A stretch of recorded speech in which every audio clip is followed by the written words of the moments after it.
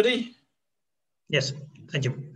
Good. Okay, our next speaker is George Efstathiou. George is the director of the Kavli Institute for Cosmology at the University of Cambridge. He's one of the leaders of the Planck collaboration, and he has also received numerous awards and honors during his career. He has made several key contributions to the study of the CMB and the cosmic structure formation, and today he will tell us about the Hubble tension. Thank you, George, and you have the floor. Okay, thanks very much. Well, I think most of you will have heard about the Hubble tension because it's become a very controversial topic in cosmology, and almost on a daily basis you'll see papers on AstroPH with fanciful solutions to the Hubble tension. So what I want to talk about today, I've got my talk done in two parts. The first part is on the cosmic microwave background. How reliable is the cosmic microwave background measurement of the Hubble constant?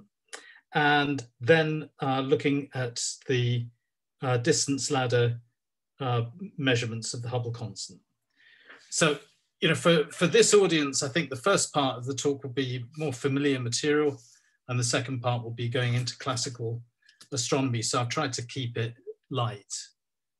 Okay, so it's a hot topic. This is a figure from an article from Scientific American, and it shows measurements of the Hubble constant as a function of time. So these purple points here are using a traditional distance ladder, very similar to Hubble's original measurements of the Hubble constant using Cepheid variables. So this measurement here was the Hubble Space Telescope key project, Cepheid analysis.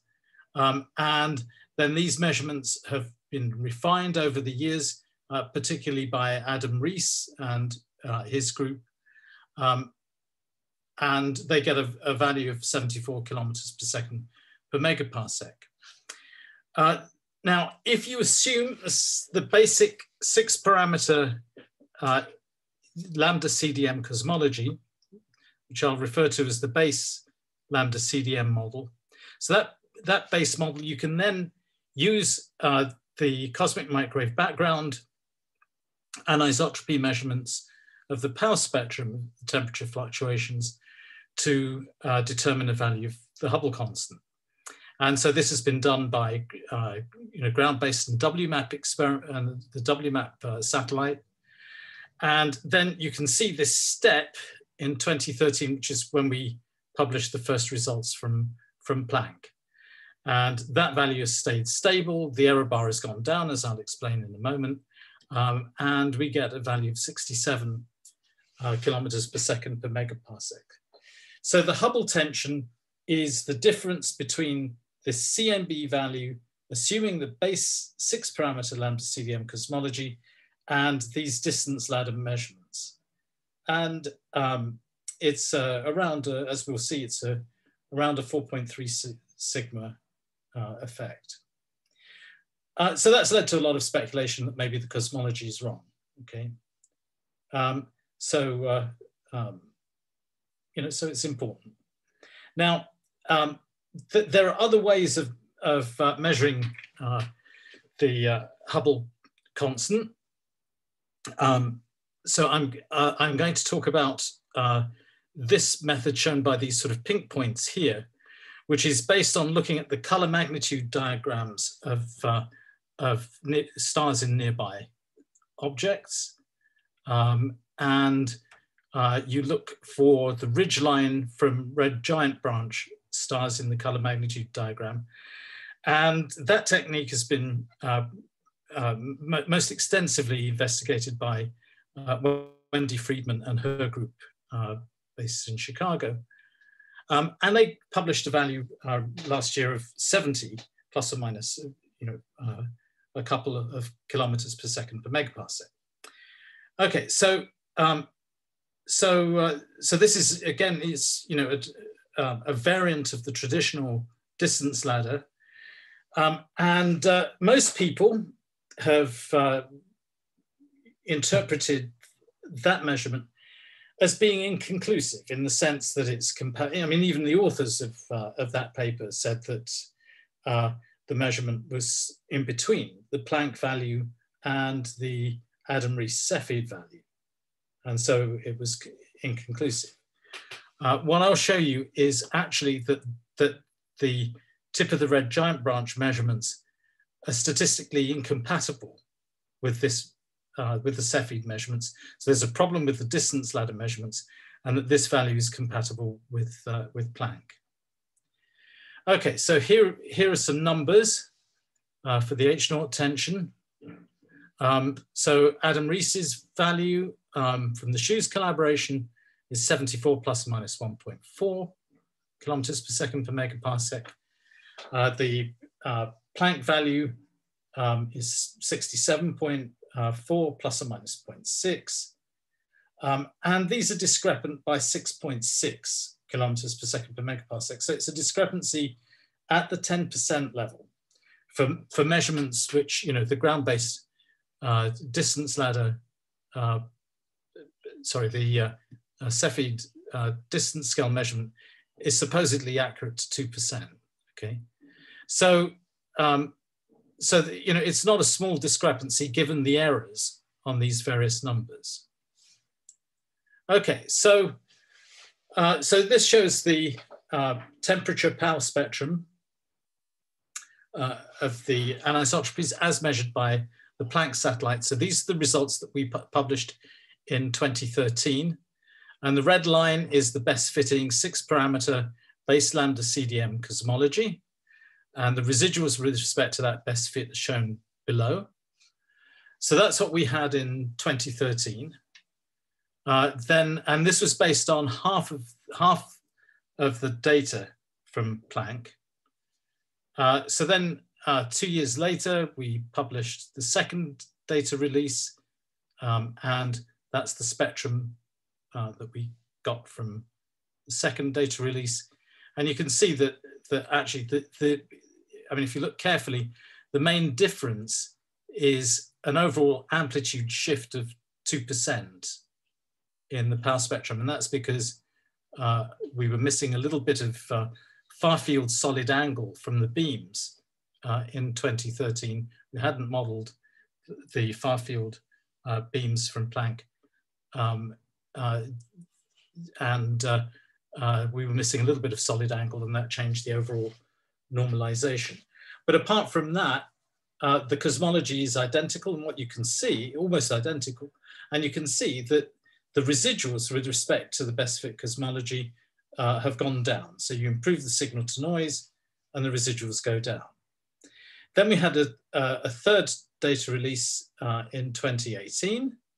And the main difference between the 2015 data release and the 2018 data release was the focus on accurate polarization measurements from Planck. And so the temperature results hardly shifted. And that was the spectrum as we published in 2018. So very, very tiny shift associated with slight differences that we made to the model of foregrounds, okay?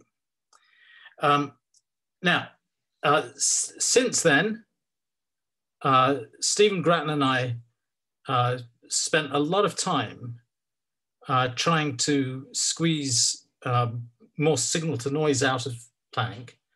And we did that primarily by extending the sky coverage. So we used more sky, and you have to be quite careful in how you do this because the dust emission becomes stronger as you approach the galactic plane. So you have to be selective in the frequencies that you use, but it's possible, and we published a paper detailing all of this and why we think it's reliable. So how did the spectrum change? So that's what we get. So the base 6-parameter Lambda CDM model, I mean, you know, the red line in the top showing you the best fit theory hardly changes. But what you can see is that the residuals are smaller. So it quietens up and becomes an even better fit to the base Lambda CDM cosmology. So you see similar things in polarization. So I will show you in a little bit later on, I will show you the temperature E-mode cross spectrum, E-mode polarization cross spectrum, so the TE spectrum, and I'll show you the EE spectrum from Planck and compare it with the new results from ACT. But in both temperature and polarization, what happens is that you extend the sky coverage, the errors go down, so you make a more powerful likelihood, the errors go down, and you get even better fits to the basic 6-parameter Lambda CDM model. So there's no evidence from Planck that there is any additional physics other than the 6 parameters, the physics assumed in the 6-parameter Lambda CDM model. So you don't have to do a fancy statistical analysis to see this. These are the residuals from Planck 2018 compared to our new analysis on an expanded plot. And you can see just how much quieter and consistent with the basic Lambda CDM cosmology, how much it is. And you know, there has been, you know, some speculation in the literature about, you know, interpreting, you know, dips and wiggles and things in terms of features in the power spectrum and so on. There is nothing of any significance like that in the data. Okay, so so here are the parameters, some of the parameters from the 6-parameter base Lambda CDM cosmology. Here is the Hubble constant. Here, shown as a function of the physical density in baryons, omega BH squared. So, you know, for our purposes in this talk, you can focus on this panel. This nomenclature here is our own internal Cambridge naming of these likelihoods, but this is basically the 2018 Planck analysis, and whoops, and this is our new analysis. Okay. So if we focus on this panel showing the Hubble constant as a function of the physical baryon density, so note the following. So the red contours are the constraints that you get from the temperature power spectrum, and the gray contours are the constraints that you get from the temperature E-mode polarization cross spectrum. So a different spectrum, okay? And then the blue is the combination of TT, TE, and EE, though the polarization, the pure polarization data from Planck are not very constraining. So most of the power comes from these two, the combination of TT and TE spectra. But you see that, that the Hubble constant, you get a low value of the Hubble constant from the TE spectrum. When we go to our improved analysis, what you see is better consistency between TT and TE. That's because we made the, you know, both the temperature and the polarization statistically more powerful by increasing the sky coverage. In fact, the error on the Hubble constant is slightly smaller from the TE spectrum, but you see that they're remarkably consistent. Different spectra give you consistent results. And then the combination of all of the data gives you the blue contours. Okay, so you get similar things for the amplitude of the fluctuations. For those of you who are interested in weak lensing, it's a very similar story for the amplitude of the fluctuations that weak lensing is sensitive to.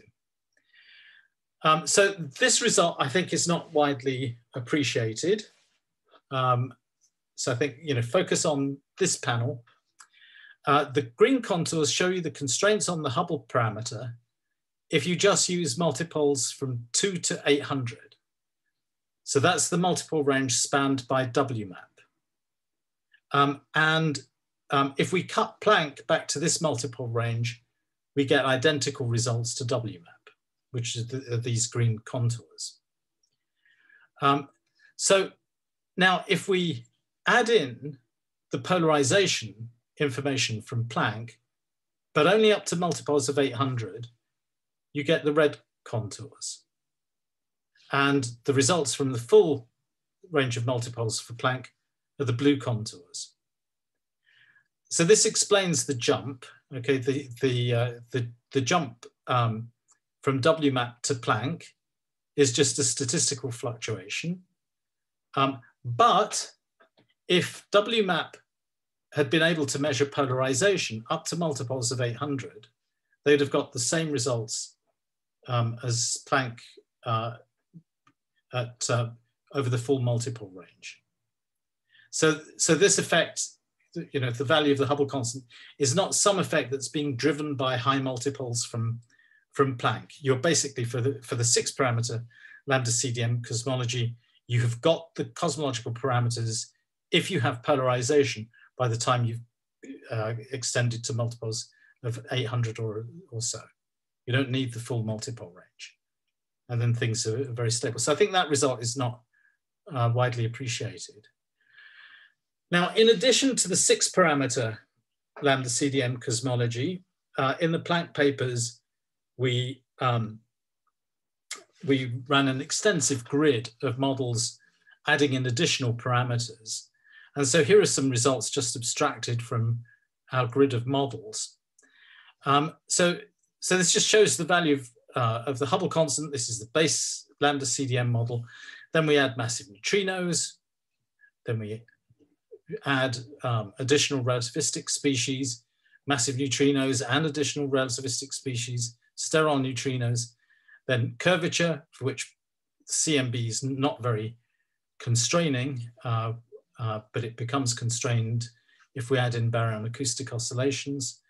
Then dark energy with a constant equation of state parameter and the redshift dependent components as well. Again, the CMB on its own is not very constraining, so you can't determine the Hubble parameter. But if you combine with baryon acoustic oscillations, you can constrain these models. Add in the supernova data and you can constrain them even better. And then allowing a run in the spectral index and so on. Now, the point of showing you this is that in our grid of models, you can see that there is no hint, there's not even, you know, the slightest hint of movement towards a value as high as 73 or 74. It stays stable at 67, and this is simply because the CMB data, and if you add in the baryon acoustic oscillations, the data does not want anything more than this basic Lambda CDM 6 parameter model. Okay, so there's no hint of movement. So here are the polarization spectra. And so this is, so the blue symbols here, this is the TE spectrum, and then the residuals. The best fit from Planck is shown as the red curve for the base cosmology. And then these are the measurements, the recent measurements from the Atacama Cosmology Telescope from their data release 4, which came out just about 2 months ago. And you can see that they're in very good agreement. Now, ACT extends to high multiples, to multiples of about 4,200. And the red line, this is not a fit to the ACT data. This is just a prediction from the best fit cosmology from Planck for what ACT should see. And here are the residuals shown here. So you can see that, again, you know, from ACT extending the polarization measurements to high multiples, you see no evidence of any departure from the base Lambda CDM cosmology. And quite a few of the explanations, you know, if you fiddle around with recombination, or you do something like add interactions in the neutrino sector, then you affect the damping tail of the fluctuations, and there's no hint of anything like that in the data. This is the spectrum, again, showing ACT going to high multiples and it fits so the data fits the best fit Planck cosmology extremely well. So that's the first part of the talk. So just to go through these points, the CMB results for the base Lambda CDM cosmology are totally secure. Okay, there is it's as secure as anything I think that we see, in science. So in that cosmology, the Hubble constant must be low, and there are many ways of. It's not just a Planck-based result, but there are many ways of looking at independent ways of looking at that result. So I think it's totally secure. There's no evidence for any new physics from the CMB, okay? And that conclusion has been strengthened by ACT, and it's strengthened by our reanalysis of Planck. Now you can apply an inverse distance ladder using supernovae and baryon acoustic oscillation data. And you can do this in a way that's independent of the nature of dark energy or dark matter and their interactions, provided that you assume a metric theory of gravity. And you get a low value of the Hubble constant of 68 plus or minus 1. So there's no evidence for any new physics at late times.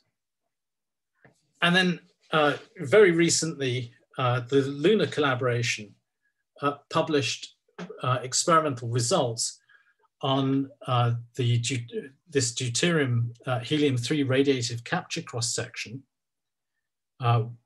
which has improved the consistency, substantially improved the consistency between Planck Big Bang nuclear synthesis and the observed deuterium abundance. We were a little bit concerned about this when we wrote the 2018 Planck papers, because there was a theoretical calculation of this capture cross-section, which was slightly discrepant at around the 2 sigma level, but that's not compatible with the lunar results, which are very, very accurate. So nuclear synthesis works to high accuracy, and there's no evidence of any new physics at early times. So if we're seeking an explanation for the Hubble tension, it's, you're limited in, I think you're pretty limited in what you can actually do.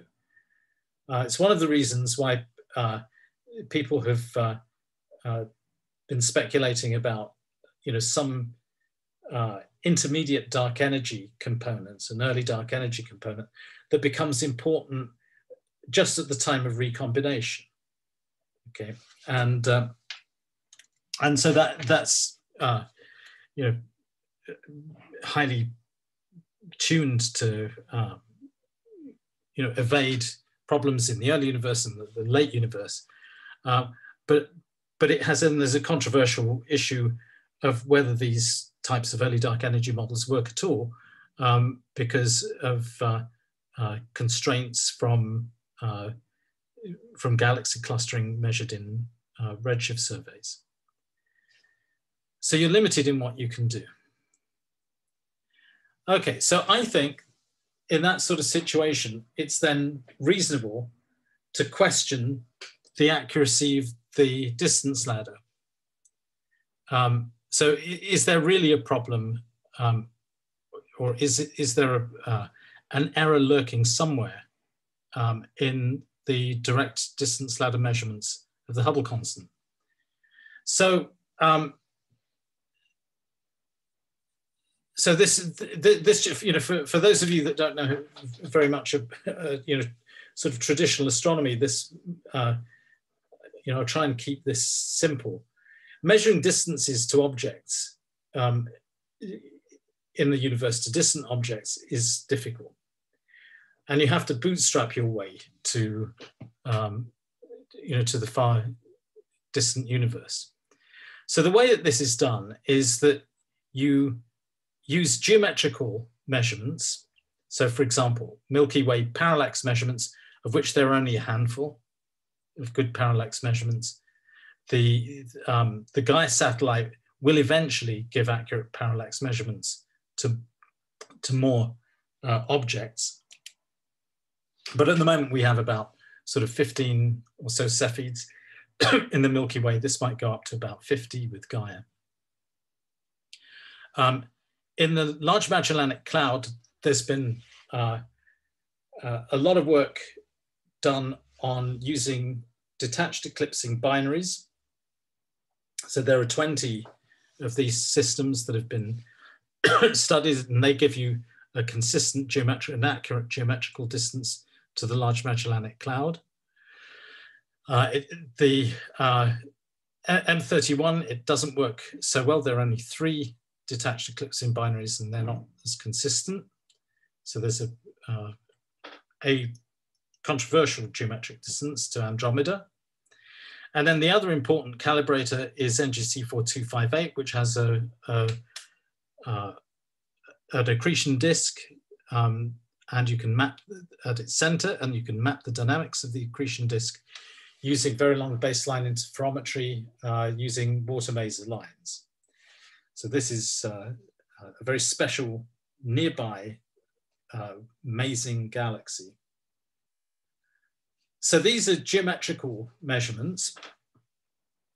And so so what you do is you look at some standard thing that you think is a standard candle, like Cepheids in these systems, and then measure Cepheids in more distant galaxies that hosted type 1a supernovae. And then the nearby anchors and these Cepheids give you an absolute calibration of the peak magnitude of type 1a supernovae, which you can then match to the magnitude redshift relation of distant supernovae, and that gives you the Hubble constant. Okay, you can't get the Hubble constant directly from the supernovae in these systems because, or the Cepheids, because these are so nearby that they're affected by peculiar motions. So that's the chain. And if somewhere in this chain you've made a photometric error of delta m magnitudes, then it will cause a perturbation to the Hubble constant given by this simple formula. So to actually change the Hubble constant by 10%, there needs to be a systematic error of around 0.1 to 0.2 magnitudes, somewhere in this chain. So, if there's something wrong, we're looking for an effect of that order. So, so here is what Adam Rees and his collaborators do. They use Hubble Space Telescope near infrared magnitudes, so that's what the H is. It's H band, so it's 1.6 microns. And then this color correction corrects the H-band magnitudes for internal reddening of the galaxies, so for dust. And then you fit this to, a model where P is the period of the Cepheid, B is the slope of this relation, and then a little correction base that quantifies the metallicity dependence of this relation. And O over H is a nebular metallicity determined from H2 regions near to the supernova, to the Cepheids. So you fit a relation like this to Cepheids measured in nearby hosts of type 1a supernovae. And so if you do this, this is from analysis that I did. These are residuals with respect to the best global fit, determine these parameters, and these are the residuals. You can see, so a couple of interesting things about this. The first is that the magnitudes of individual Cepheids are very poorly determined. You can see that the error bars here are half a magnitude or so. Okay, and this I think is very dangerous, that the individual magnitudes are poorly determined. And the question is there a systematic offset of, one tick mark would resolve the Hubble tension? Okay. So the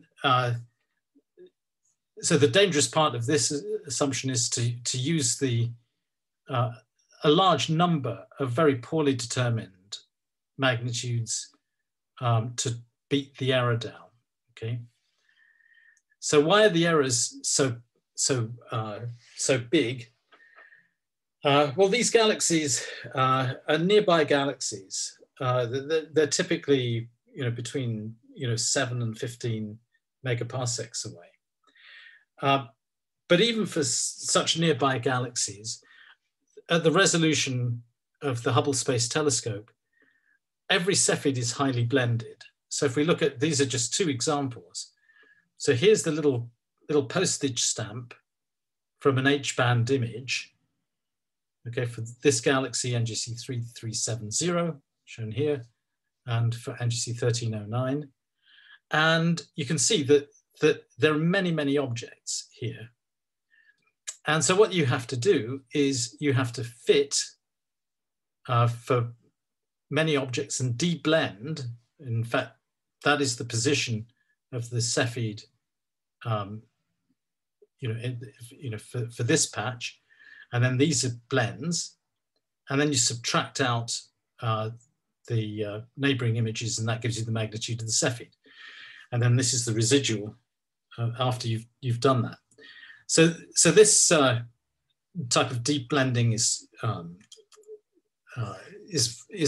difficult thing to do, and it's difficult because you have to define magnitudes with respect to a sky background, and when you have crowded fields, it's difficult to get that sky background.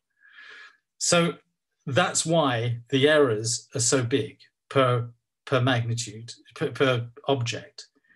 And my concern is that there may be a systematic error when you do this. So is there any evidence for this? And I think that there is. And I think that this next point is really serious. So I said that you start off with geometrical distance measurements to nearby galaxies. So for those of you that are not familiar with this type of stuff, mu is the distance modulus. So it's the difference between the apparent magnitude and the absolute magnitude of an object, which is 5 times log distance. So this is basically 5 log distance, determined from detached eclipsing binaries for the LMC. This is what you get, and these measurements are beautifully consistent with each other from 20 systems. The geometric distance to the Mesa galaxy is determined from the model of the accretion disk, and this is what you get for the distance modulus. Okay, so those are the two primary anchor distances that we have for this type of work. But what I can do is I can use the Cepheid measurements to go from the LMC to NGC 4258 and predict a distance modulus for NGC 4258. So it's very simple analysis. Here's the period magnitude relation for NGC 4258. That's shown as the red symbols. This galaxy is 7.6 megaparsecs away. So the errors on the photometry are big. You have the crowding problems that I referred to earlier. And here's the Large Magellanic Cloud. Cepheids, these are beautifully resolved because the LMC is so near.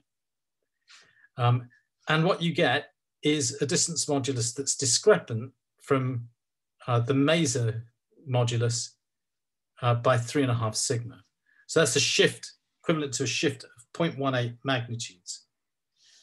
So there is a problem right at the beginning of the distance ladder. And so you can see this when you start doing solutions using all of the Cepheid data available. You can start seeing this So here's the Hubble constant you get using Large Magellanic Cloud and using NGC 4258 as distance anchors. This is the slope of the Cepheid period luminosity relation. This band here is the 1 and 2 sigma errors from Planck. And this, incidentally, is the slope that you get from Cepheids in Andromeda. And what you see is that this is these are very, very different, okay, even though almost all of the data is the same, okay, between these two measurements. And the primary reason for the shift in the Hubble constant is the difference in this tension between the distance moduli using Cepheids. And so if you add in if you add the two together, you get the gray contours, and this is the 4 sigma discrepancy of the Hubble tension. So it's not brilliantly consistent, and you can see this because when you combine these two distance anchors, then the solution is going to try and share the tension, the pain between the distance moduli between the two anchors. And so that's what you get. Okay, so this distance modulus of the LMC and NGC 4258. And here's where the experimental measurements sit. So they sit sort of 3 sigma away. Okay. So, so what might be going on?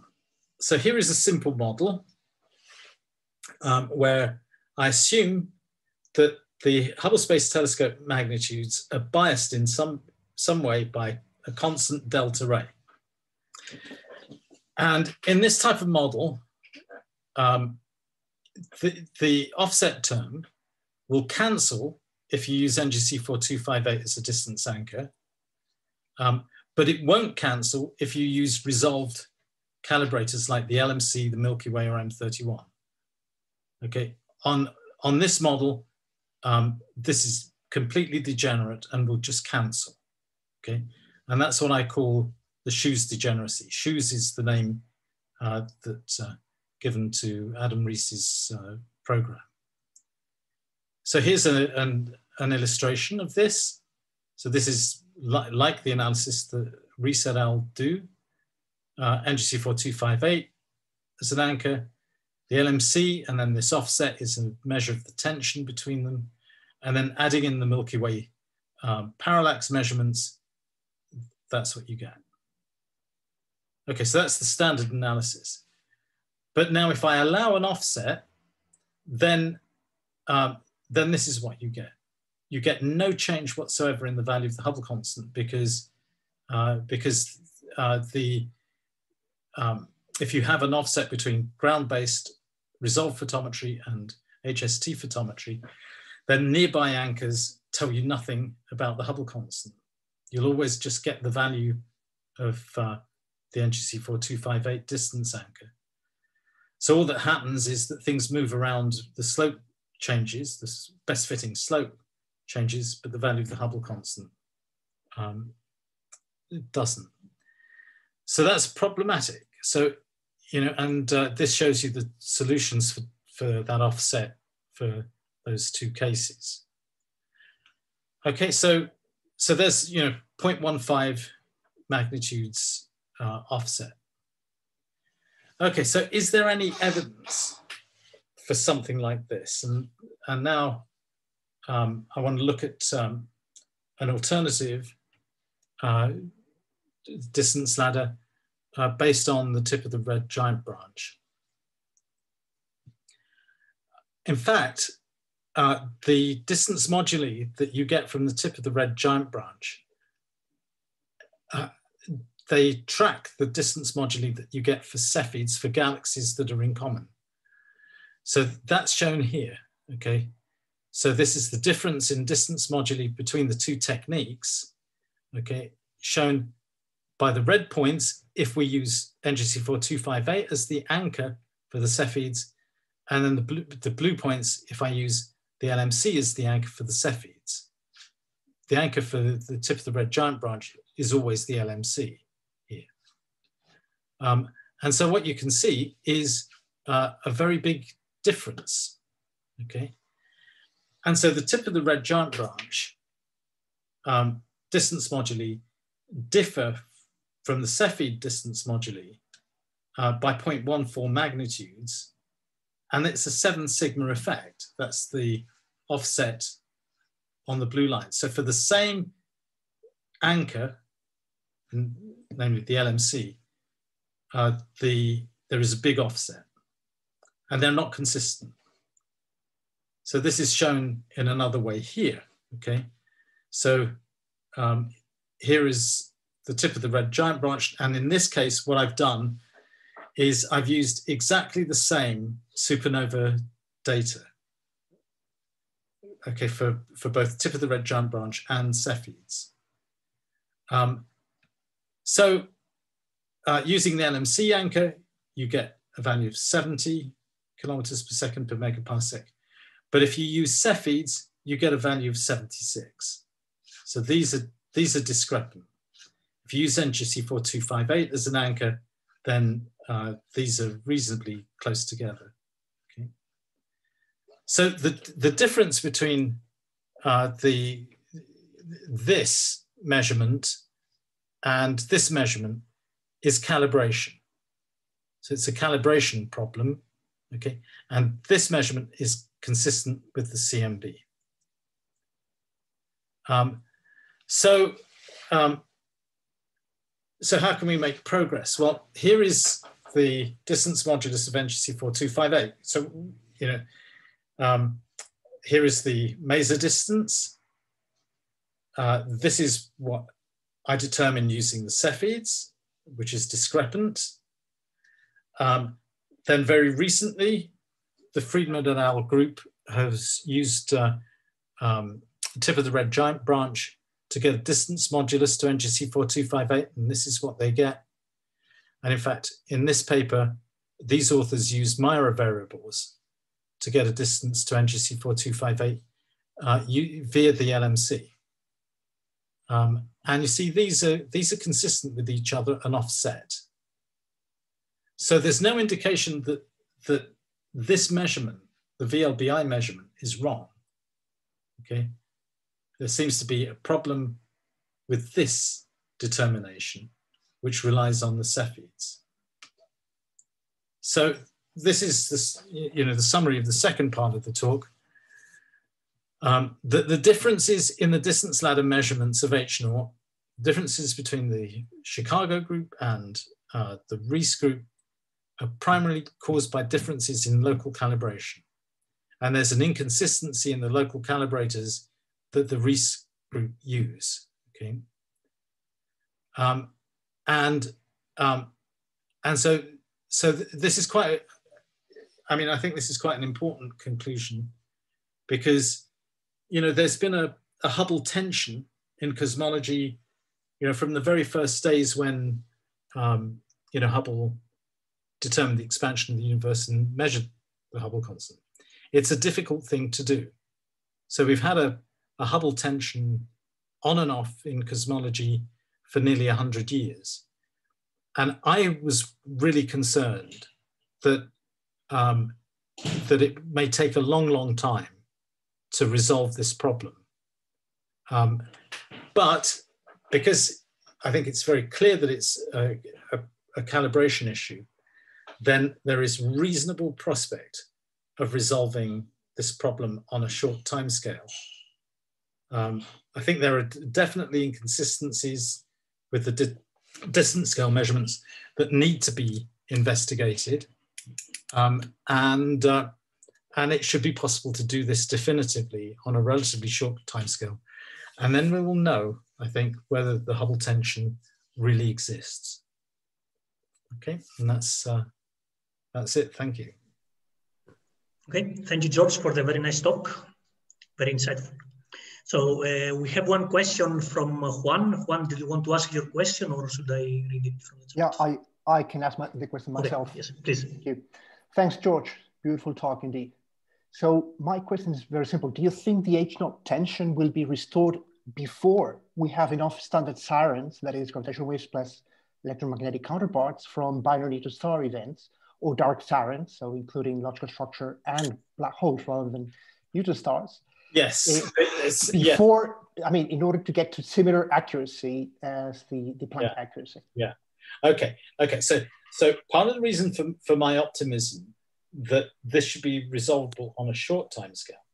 Short meaning 2 years? 2 years, yeah, okay. Something like that. Right. You know? So there are definite measurements that you can make. You know, you can target new observations as well. Okay, that are not particularly difficult observations. And the reason I'm optimistic is because the discrepancy is 10%. Yeah. It's a large discrepancy, and if it's, you know, and the argument that I'm making is that this is almost all in calibration. Okay, it's not supernovae. It's not, you know, yes, it's not, you know, it's a problem with calibration, and so you know, you don't have to approach the sort of 2% precision that takes a long time with these distance ladders to check a 10% effect. Okay, so a few targeted observations. Let me give you an example. Do you think Gaia will make a difference? No, not on this. That's too close. No. This is at the heart of you know,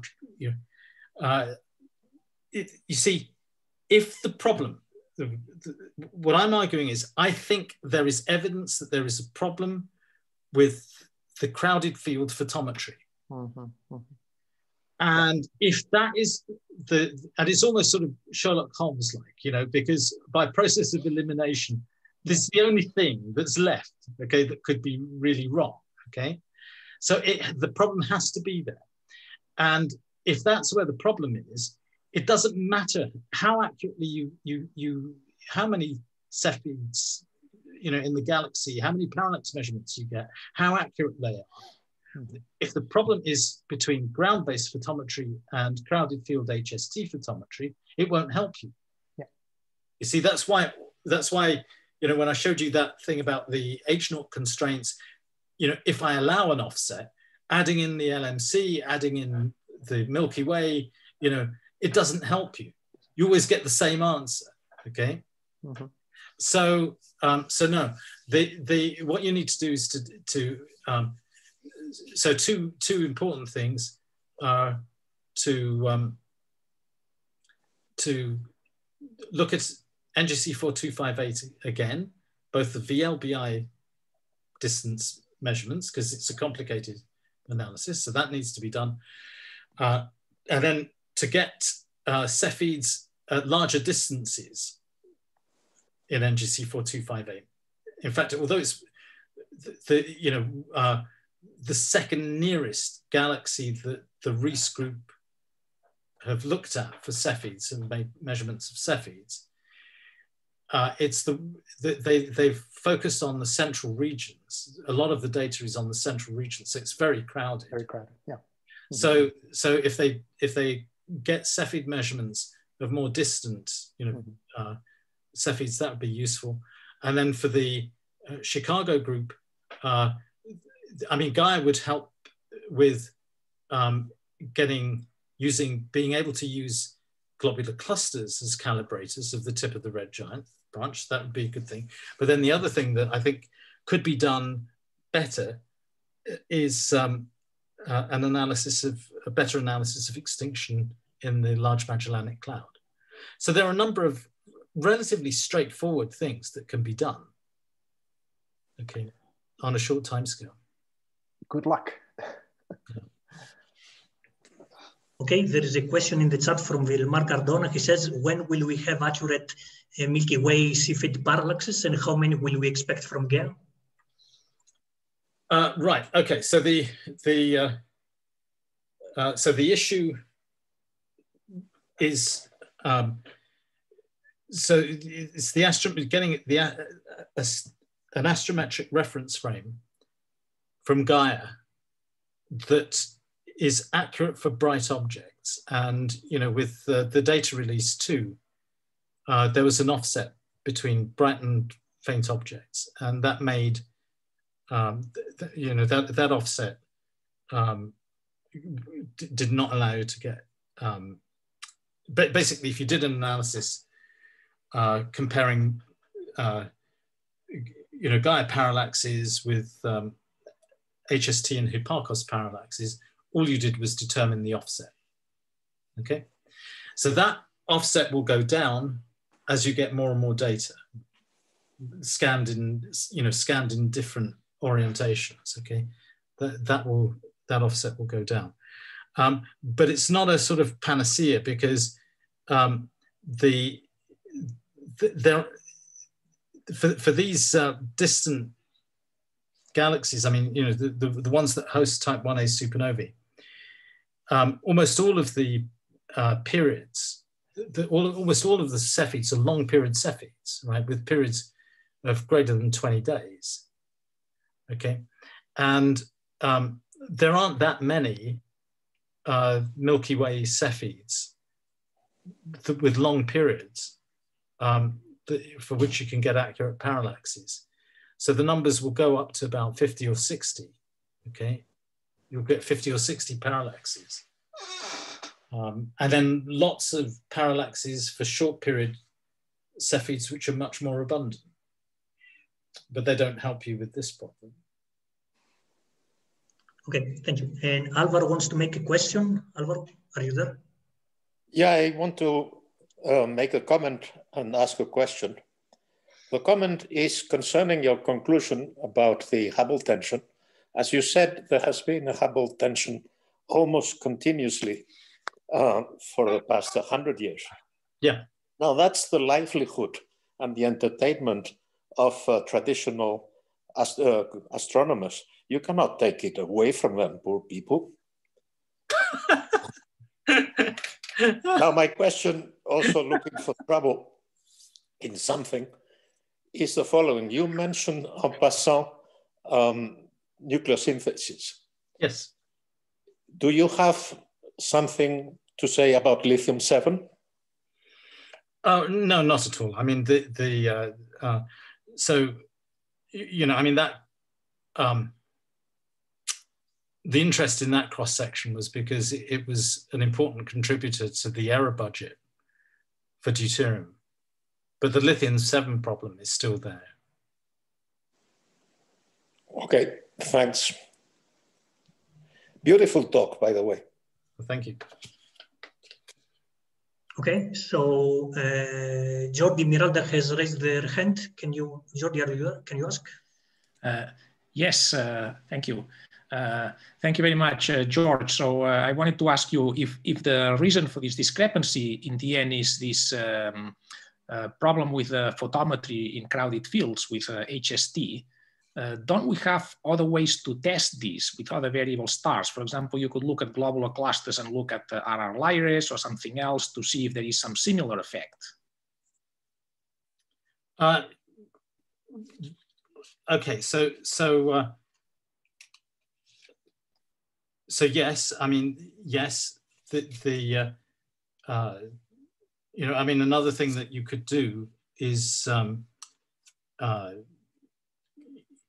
take photometry of well-resolved systems, I mean, like Andromeda, and degrade the resolution to mimic HST images. Okay, so yes, you could, there's been some limited amount of work that's been done along those lines. So, I mean, the way that this varying sky background is dealt with is by injecting fake stars into the images, and then determining a crowding correction by Monte Carlo. And the thing that would bother you or bother me about something like that is whether Cepheids are entirely random, whether this sort of random injection is appropriate for Cepheids, or whether they're correlated with other stars, binaries, and little groups, and so on. And so that you could try degrading well-resolved images and looking at that. And Rees et al. Have done some of that. So yes, so I think there are ways of looking at it.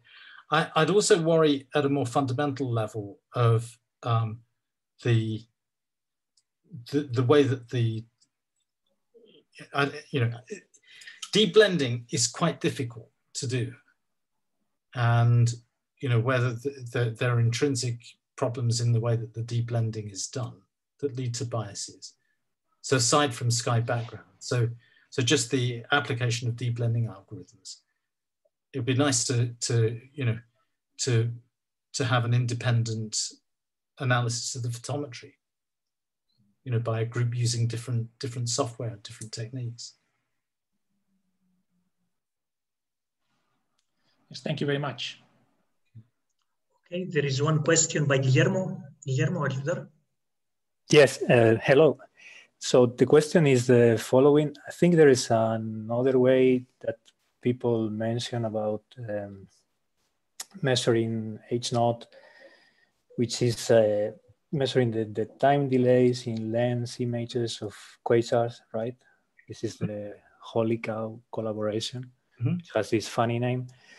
And this one gives a measurement that is also large compared to the CMB.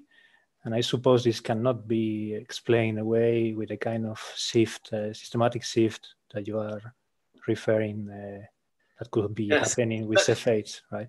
Yes, that's true, but it doesn't give a large value of H0. That's the problem. Sorry. So I'd anticipated somebody might ask this question. So the upper figure, this figure is from the Holy Cow paper, analyzing 6 strongly lensed systems and their time delays. And this is the value of H0 that they determined. Okay, so this looks in tension with the Planck value. Now, I'm sure Jordi's an expert on this, so he might want to comment, but there may be other experts in the audience. So at the end of every time delay talk, I would ask the question, what about the mass sheet degeneracy? Because it's, and some, a mass sheet doesn't alter the lensing system, but it will change your distances, and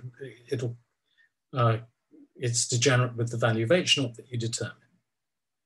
Now, in the Holy Cow analysis, they adopted a very specific form for the profiles of the lensing galaxies, and computed an external convergence, from fluctuations along the line of sight, by counting galaxies and then looking at numerical simulations and then trying to estimate a distribution of external convergences from the simulation. So that's folded in. But you can also, I think it's useful in this problem to separate out the additional convergence to a far field thing, which is sort of partially taken into account in this analysis, with a more local mass sheet degeneracy. And that's what's been done in this paper by Birrer et al., okay, where they have made a model. So it's a model that allows modifications to the profiles of galaxies in a way that keeps the lensing positions and magnitudes the same, but it changes the value of H0. So it's like having a sort of local mass sheet degeneracy. And then the only way that you can really constrain this is by having additional spectroscopic data. So these are results from their paper. So this paper, has the authors of the Holy Cow collaboration. It's all part of the, a bit bigger team than the Holy Cow's collaboration. But they've done this, and they've used lenses plus different types of kinematic constraints, either coming from SDSS spectroscopy, Sloan Digital Sky Survey spectroscopy, or special purpose integral field spectroscopy, for strong lenses from this survey, the SLACS survey. And what they've done is they've combined the SLACS survey data with these data on the assumption that these objects are representative of the strong lenses in the Holy Cow sample. And then, so this is basically what happens if you use different spectroscopic data. And you can see that the numbers shift around. The most important thing to get from this is that the error is big. It's plus or minus 6 kilometers per second. And even when you add spectroscopic data, it doesn't shrink by very much. So this error is not reflecting the error from more flexible mass profile models of the lensing galaxies, okay? And then the central value depends on what external constraints you apply to the Holy Cow sample, okay? So, and I think that this is completely fair analysis. The strong lensing, you have enough flexibility in the mass modeling that this error is a real underestimate of the errors. Okay. So I don't know if Jordi wants to comment. Thank you. I'm not Jordi, I'm Guillermo, but thank you for the answer. Any more questions, comments?